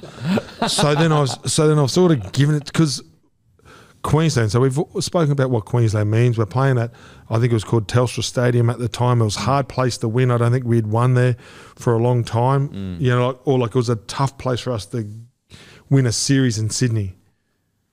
Get off to a start, 2 knock-ons. I go and I'm yelling, and the linesman, as soon as I looked at him, he's like waving to his wife in the crowd. He's not even looking at no. Oh. And then Bill Harrigan just went, no. And I'm like, oh. He said, Bill, you saw 2. He goes, just play on. I'm like, oh. And I'm going back. And then I end up saying, you won't be here in game 2. Stephen Clark's a better referee. And then we shoot right over to the other side. New South Wales had so much ability. They scored in the far corner. And I run over and said, you've got to go back and check that, because the technology might have just come back in. I didn't know how far they could go back. I said, you've got to go back and check that. Yeah. He goes, nah, boom. And I'm like, oh, God. I said, you're a cheat. He goes, what'd you call me? I said, you're a cheat, and added some more words. He goes, just go. I went, fuck. Yeah. Then I go and see him. So then straight after the game, I walk in and apologise, because I should never have spoken to him that way, right? So in the heat of the battle, stepped over. But I always say, I was not sitting there thinking of mum and dad with their kids on the couch. You don't. Not in an origin. Not in a moment. Like, I don't, you know. So I apologised to all the family, and then Bill, because he shouldn't have been spoken about that way. He's a referee. He's always right. And then we went, and I said, Bill, why did you send me off? I've called you a cheat. Other players, like, in that game, you've been called that 3 times. He goes, no, I didn't send you off because you called me a cheat. He goes, I sent you off because you told me Stephen Clark was a better referee. So... Oh, mate, that is so yeah. good. So that's pretty cool, and I put that in my book. And then he's Bill, and we actually had a pretty good relationship. I worked with him at Triple M for like a few years after that, and we did a few speaking gigs together. And he's certainly one of the greatest referees, if not the greatest. And you know, he was part of the game then, and Super League needed, because like, then he come across, and if you look at all of his big games, especially if you won them, they did flow a bit. Like, mate, he sort of let them work it out themselves, you know? I look, mate, you know way more about footy than me, and even Matty probably does as well, but I do think that, like, the refs of yesteryear, maybe the refs now get directives to not let the game sort itself out, but I do think that when I go back and watch some of those games, they were really good at letting, and look, I know that punching's not allowed anymore, but they're really good at letting, like, almost unwritten laws on the footy field take care of themselves. Yeah, there's a bit more common sense. Okay, well, there's a feel, and they'd call it the feeling out period. So for the first 10 minutes, it wasn't anything go, because if it was really bad, mate, you're sent off. Like, there was blokes getting, but it was okay, nah. And you go, oh, Bill, and he goes, mate, your mate did it over there before, so there was that. So he wanted you to get into the game, and then you go, okay, well, they're getting away with that. And if one team kept on doing it and wasn't giving the other, that's when he'd crack down. But it's sort of who's who in the zoo, and you worked it out. It was like the old school playground, that you worked out what was happening. And before the game, they would come up and say, hey, no, that's not happening today, that. So you'd go back in the dressing room and go, hey, boys, this is what he's cracking down on today. Boys, he's cracking down on that. And I'd say, hey, you said that. Yeah. So then you could hold them but there was no mics. There was a great conversation. Like a couple of times the referees in my area go, mate, fuck, God, you're having a shocker today. But it's funny, you know what I mean? Because blokes, mate, mate, you've made more mistakes than me. Like, you know what I mean? So there was that bit of banter, and they couldn't have that these days with all the mics and then the scrutiny underneath them. So it's a tough job. It is a really, someone's happy with them, someone's thinks they've done a poor job. I wouldn't like it, but I think all in all, they do a pretty good job. Mate, I say it all the time on the podcast. The sad thing for referees is the better you are, the less you're noticed. The worse you are, the more you're noticed. Yeah. So you never remember a good ref because it's not about the ref. Yeah, it's supposed to be seen, not heard. And whereas a bad ref, the worse he is, the more you notice him. Yeah. I feel bad for refs a lot of the time because Did you used to talk to them like, mate, when you're on the wing? Would you go, "Come on, sir"? Touchy? Did you see that? I would do the come-ons a lot, but I wasn't big enough of a player to like go and speak to her or anything like that. No way. I would just do the like, oh, come on, but I would never like, no way. I was still a little fish.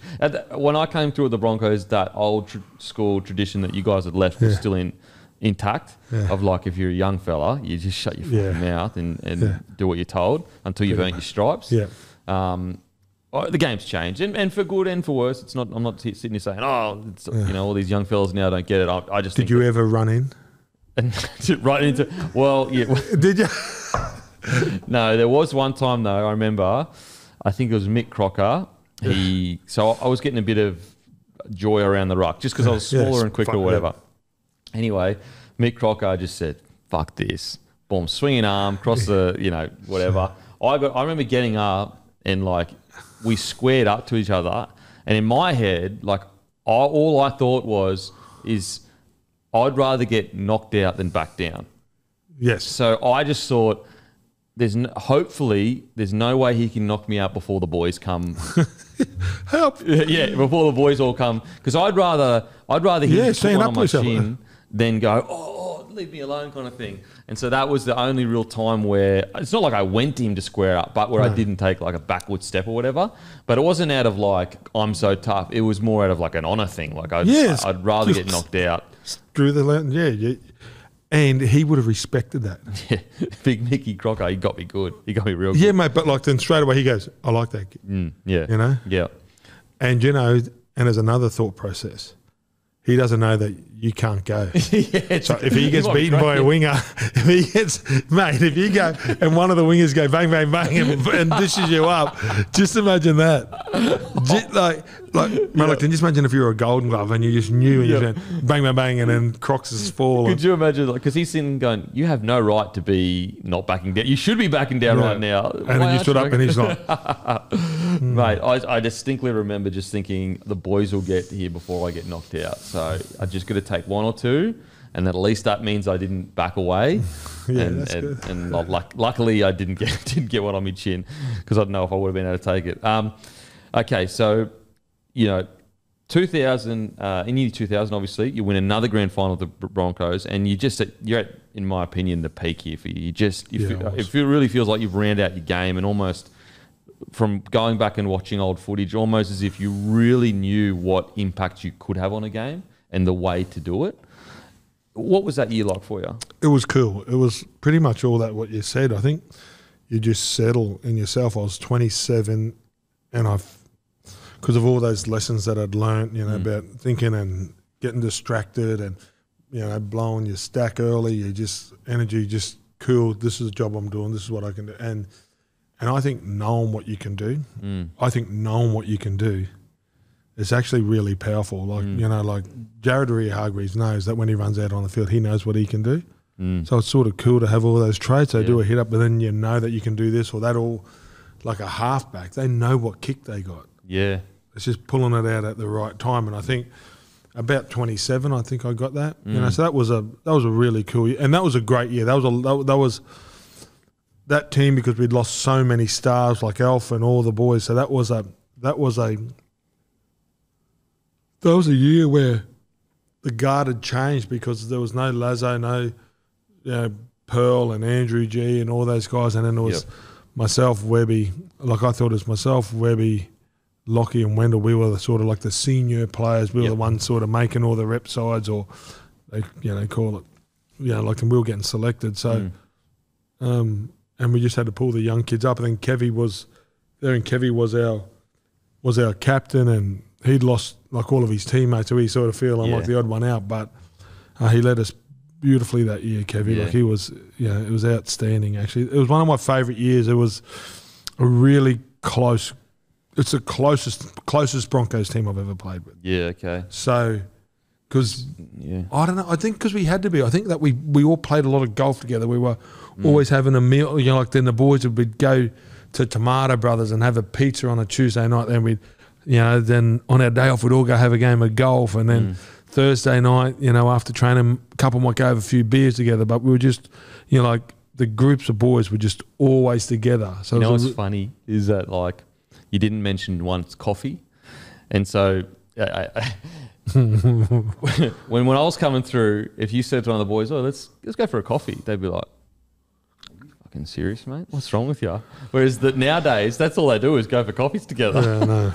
It's hilarious. Well, they've got their own coffees. Yeah, mate, like, they got their own bloody. I just thought it was funny that you didn't mention that once because you know, so old school back then. No, because we had the Nike tour. So like, then obviously like you'd make the Nike tour, and you'd have to shoot really good numbers to get on the Nike tour, or you're playing on these other tours. So you couldn't play in the main groups, you know. So like the main group would have, you know, say 8 or maybe 12 guys in it, and then the rest, and you had to win that group to get up and play for the money or whatever. So no, the boys still loved the beer.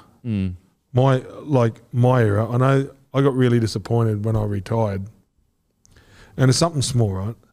But Wayne took the beer out of the sheds, and for me it's just simple. If you want me to go out there and act like a man, I can have a beer.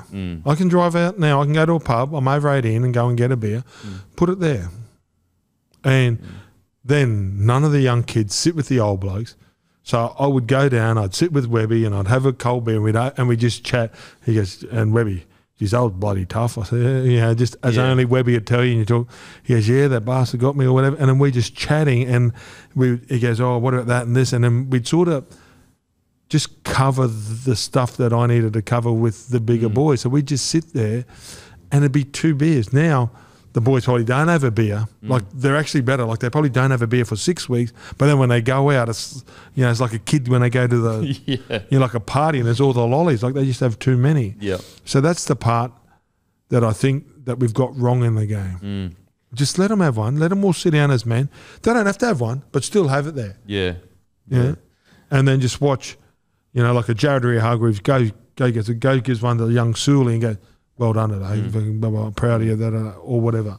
No, mate, I agree. Like, I just think sometimes we get too caught up in the science of rugby league in regards to like, oh, this is good for you, this is not good for you.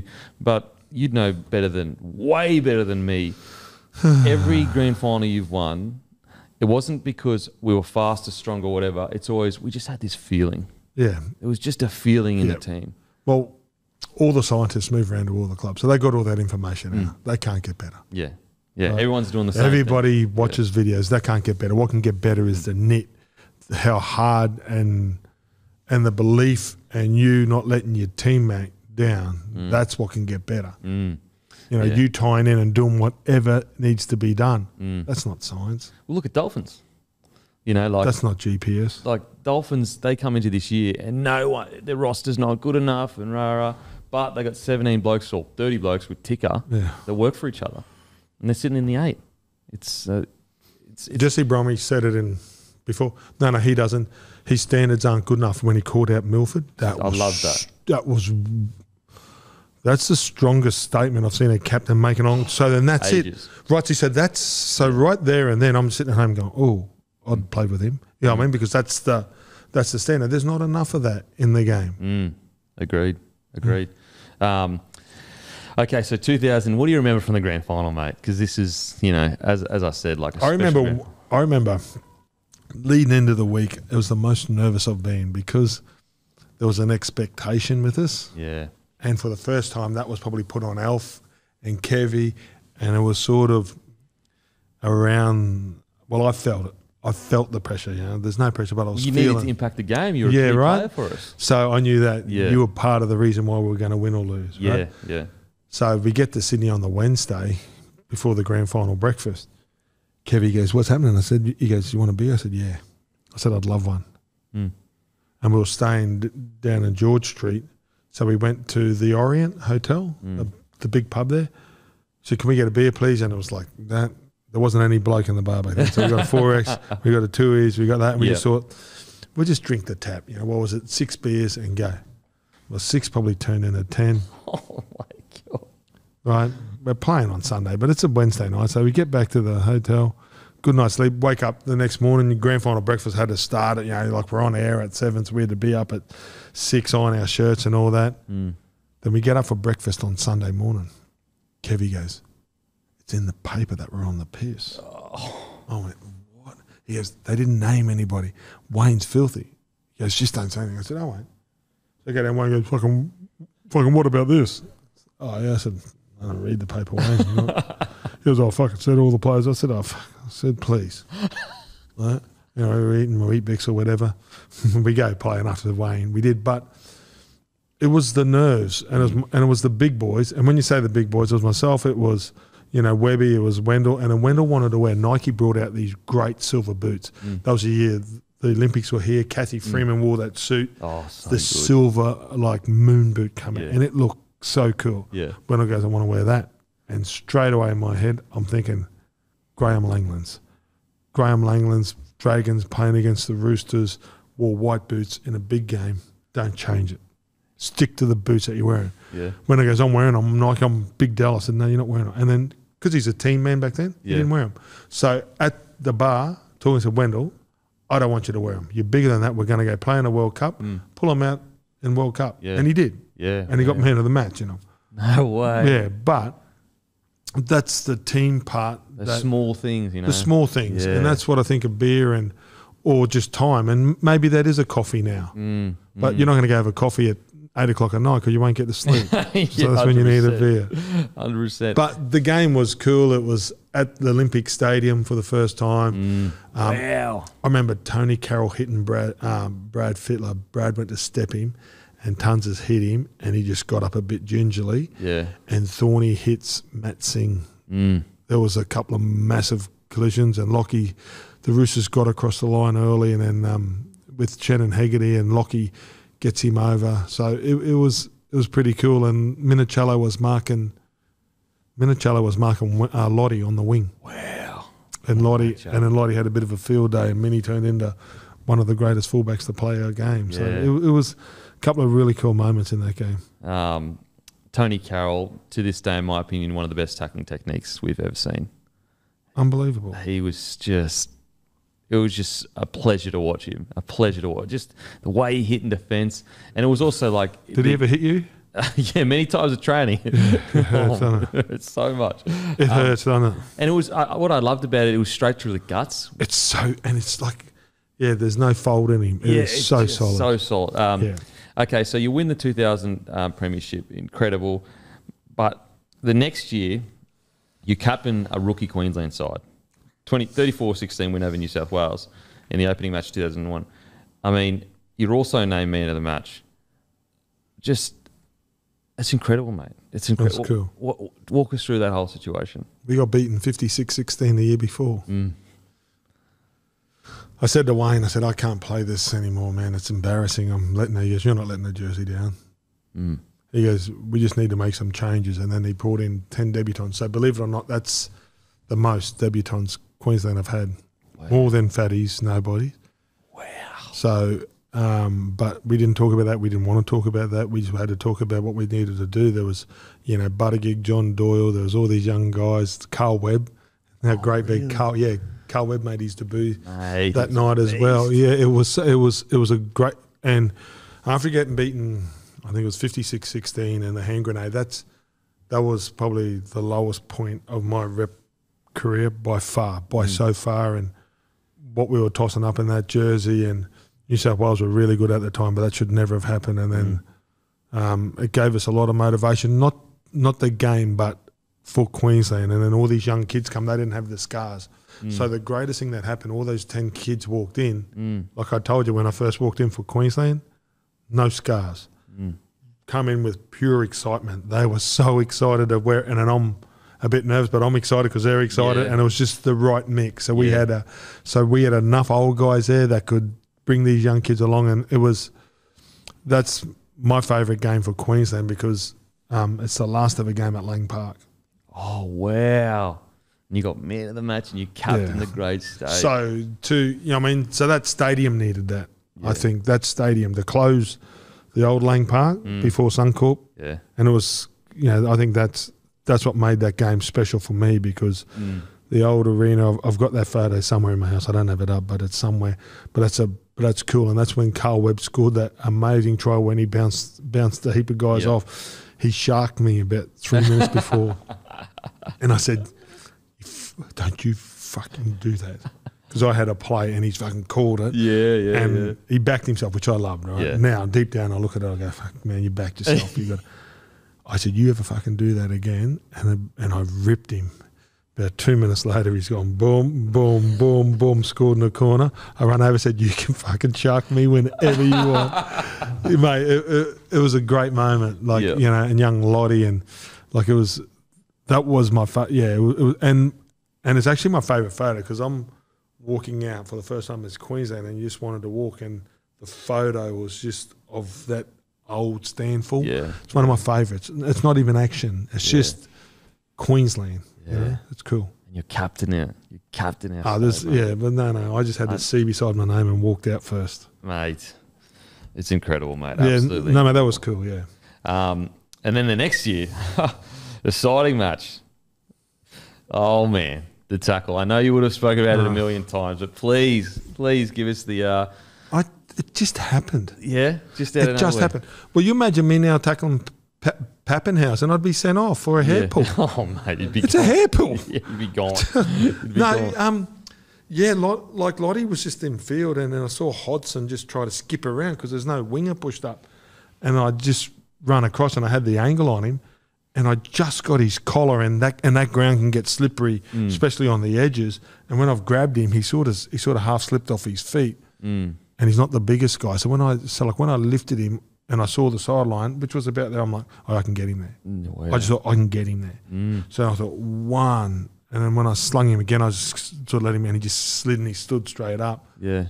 So I didn't think that moment was that moment. It was just like, if you watch me, I just turn and I've got the angry head on. I'm like, but I'm not angry. I'm like, let's get to the scrum. Let's just get them while they're down now. Let's just keep the pressure on them. So mine was about the next moment, not that one. But it's pretty cool. Yeah, it's better than the vision of getting sent off, let me tell you. At Origin time, I'd rather that vision than the one saying just go. So it's could you ever have imagined that it would turn into such a big moment, if you know what I mean? No. Like, and I feel sorry for Brett Hodgson, because he was the men of steel over in England. He's such a good footy player. He was an unbelievable footy player. The Tigers won grand finals. When he went to Parramatta, he was a better side. When West folded, Tommy Raudonikis rang Wayne, one of his good mates, said, you need to take these kids, and wanted us to take Johnny Skandalis, Harvey Howard, and Brett Hodgson. Yeah. But we had a young kid by the name of Darren Lockyer at fullback. Goes all right. Yeah, he was going good. So, but Brett Hodgson, that's what Tommy was no fool, and he gave us Harvey Howard was fantastic, and then obviously Johnny Skandalis wanted to stay, and they're great footy players. But I love his career, and I just he shouldn't be remembered for that. He was a much better player than that moment. Yeah, his debut was one of the best. Like, he ran for like 250 metres or something on his debut. He's so classy. Also, the one finger salute a bit later to a section of the crowd right behind the northern try line when Dane Carlos scored the series-winning try. Why? Well, they had that sign up about my mum in that crowd that time.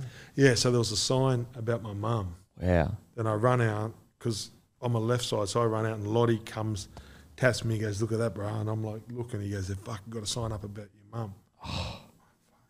Because that part, and that's the time my mum and my wife was in the crowd. Yeah, wow. So they don't normally go to, because there's 2 games in Queensland or whatever, and, they pick and choose. And as a mother sitting there and having your son get, like, let's be real, if I wasn't New South Wales' favourite child, right? So then, not at all. So for her to go there and hear what they yell, I can handle it. It's the water off a duck's back. But if that's your son or if that's your blood, I know I probably wouldn't like it if I go watch my sons play sport and someone's yelling at them.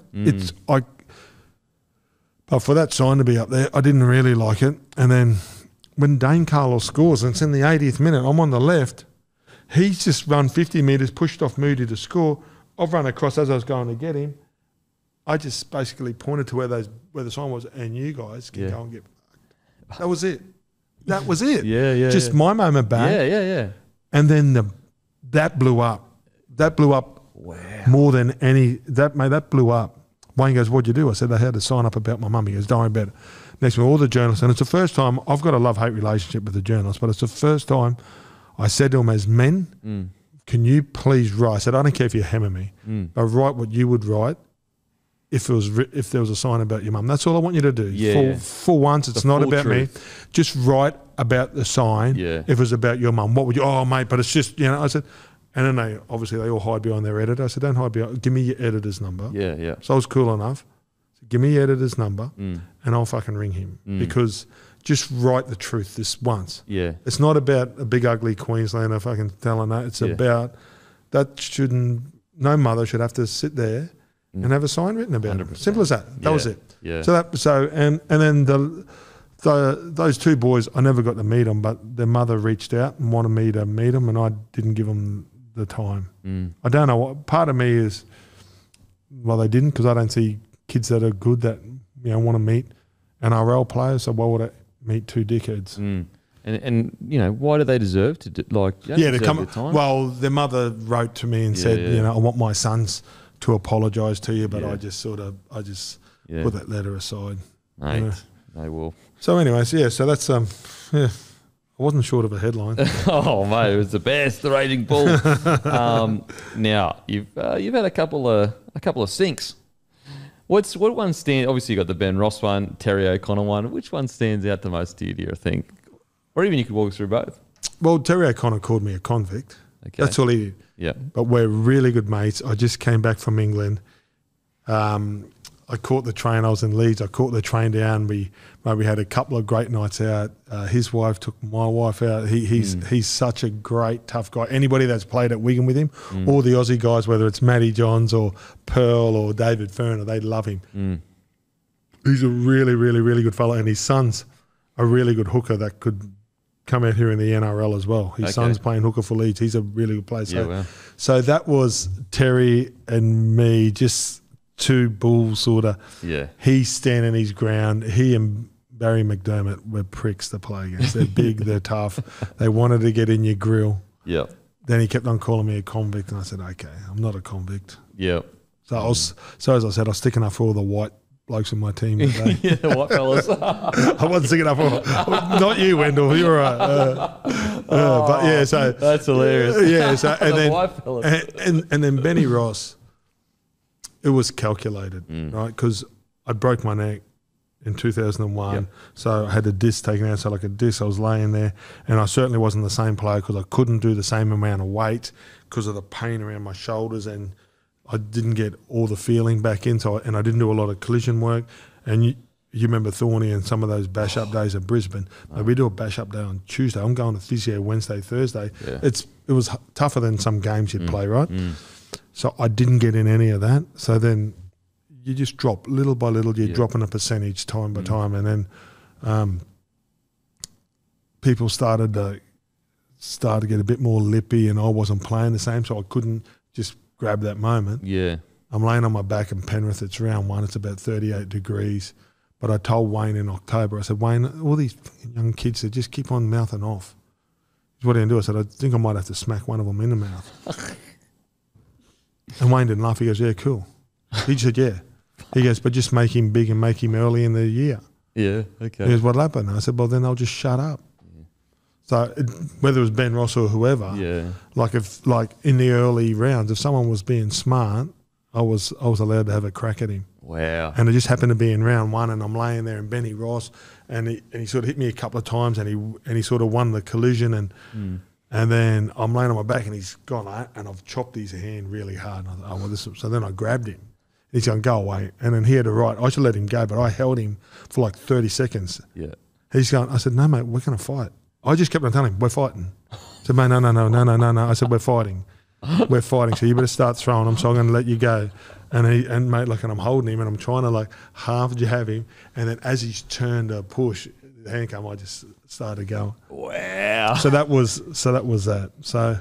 So one was just off the cuff getting called a convict. The other one was I was just old, fat and slow and should have retired. Have you spoken to Benny since? Yeah, I worked with him at South. Mate, he's a champion. Yeah, he's a champion. So then how do you think I feel? I'm at South. Yeah. Then all the boys are into him. So you imagine the banter there. But mate, Benny was a great fella. Then he had a couple of great years at South. Yeah. So I've had a bit of time with him. Yeah, he's a really good fella, Benny. Yeah, mate. What a night.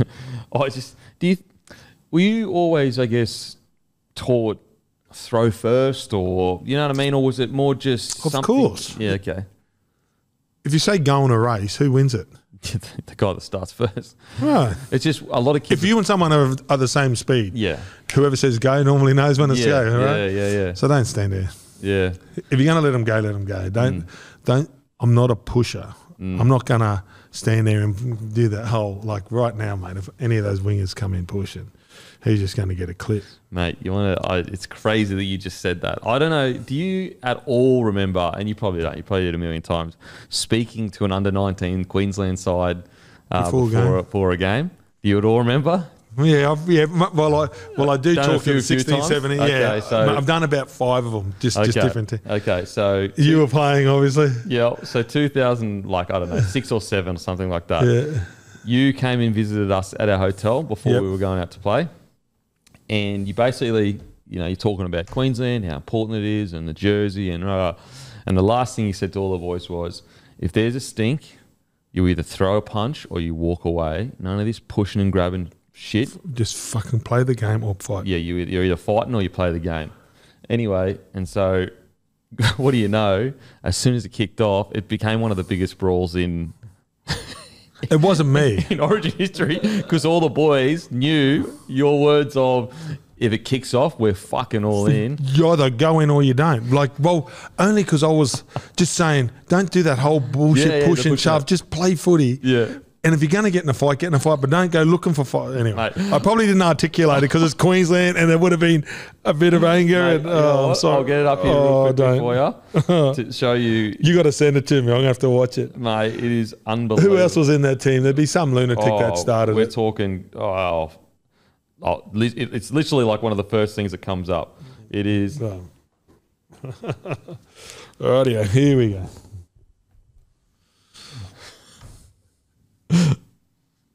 It's a full on go. Oh God, Jesus! And that's, mate, Big Dave Taylor. Big Dave Taylor, Will Chambers, Israel Folau, Aquila Uarte, Jared Mullen, Hayne. And so what's funny is, like, me as a winger, I didn't even know how to throw a punch at that stage. That is so good. But because you had said you either you either walk away or throw, I said, the great raging bull has told me that I've got to throw. So we all ran in. Was that you in the background? Someone throwing a couple at you late? Yeah, you mean Aquila Uarte? Yeah. That's gold, mate. It's got to go. That's so good. But do you know what, just then? You played footy. Yep. So that 30 seconds of madness, then everybody just got it out of their system and you played footy. Absolutely we did. There you go. So part of the theory is, if rugby league, if they did it, like, I know you don't want it, but if there was this, you know, 2 things you don't fight about, I'd talk about is whatever happens at whatever, they say you're allowed to hit. So, mate, when a winger runs in, just go away, hit him, and then that's it. Or if they run any more than 5 metres, you go to the bin. Don't go run. That's what escalates it. Yeah. Like the one-on-one will never happen. And if they do, those 2 go to the bin. Don't you run in? And if you run in, you go. Yeah. It's that's the part I get frustrated with. Just everybody running. It looks like an AFL, they call it a melee. Yeah. And to me, it looks like ballet. Like, give me a break. There's no melee in it. It's like ballet. Mate, I'll never handbags forget it. 10. Yeah, that was good. I don't know who was number 17 there, but he let him go. Probably was it headgear? No, number 17, big tall guy. Looked like he had his head strapped up too. That was good. No, Willie Chambers, he was great. He was great in it. So, it was actually, you spoke to us before it. And so, as you can see in the video, Queensland swarmed New South Wales because they weren't ready. They weren't in the same mind frame that we were in. We were ready to go. How good. And as I said, at the time, I had no idea how to throw a punch, but I was just like, mate, Gordy's told us to do it. We got to do it. So, there you go, mate. There you go. Well, I enjoyed watching it. So you retired from footy altogether 2004. Yep. What was the catalyst for that decision? Well, I was about 30. I turned 30. I just with my neck, like when I heard it in in 2001, round 13 or whatever it was, I just couldn't be the player that I wanted to be. You You know, and that was the frustration. Of course, I could have played a role. You know what I mean? Like, you know, you just watch someone evolve and you do that to that to that. Yeah. But that wasn't me. I didn't want to do that. So, yeah, I did. I reckon it was about round 10. But I knew I just wasn't. I wasn't the player that I wanted to be. Not what other people wanted to see. What I wanted to be. So, time to ride off into the sunset. And. I love my career. I would love to have gone and played in England. Like, you know, because that's what they did back in the 80s. So the blokes that went before me, they'd go and they'd go finish in, you know, they go to England, and after spending some time there, I just wish I could have. And, you know, you look what Mitchell Pearce is doing over there. He's living in the south of France, getting paid really good money. And you're on the doorstep of some of the best places in the world. You know? Media's not killing you every week. You're not getting smashed in the papers. There's no father and son rule. You don't have to live up to anybody else. You just got to go out there and you know, play the sport that you love. That'd be pretty cool. What's your number one favourite moment from your career?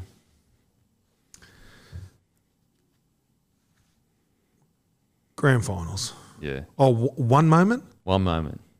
If you had to pick one to show the kids or relive, what would it be? I scored a try against Melbourne Storm. My eldest son, Ethan, who's 19 now, was born. Yeah. And I gave him a kiss, said, I'm going to score you a try. And after all the emotional week, he was born on Thursday. There was no sleep Friday, no sleep Saturday. You're playing Melbourne Storm, Billy Slater, Crocs and all those guys. Yeah. And I wasn't playing that good. And Wayne Bennett said, come off, 60 minutes. He goes, come off, go have a shower and go spend the night with your son. I said, no, Wayne, I promised him something. And I did. I scored. Yeah, wow. That was cool. Special, man. Yeah, it was just different because I've scored better tries, but I go through and Billy comes across and I just remember hitting him with the left foot. I don't step. Fuck, okay. I don't step. And I think I went through Croc and that, and I hit Billy with a left foot step, and I scored. And it wasn't a big moment. It'd be it's no moment. It'd be never on a highlight reel. Yeah. But for me, if I promise something, you got to deliver it. So that was cool. That's a moment for me. No one else fucking knew. Yeah, that's special. Best team moments. Best game probably was the 2001 State of Origin. You know, for them to say Origin was over and have all those young kids, the Doilies and Buttergigs and all that playing, Carl Webb playing their first Origin, and that was a pretty cool moment. And grand finals and playing like all of it's really cool. Like running out for the Dragons, man. Like I love running out at Cogra.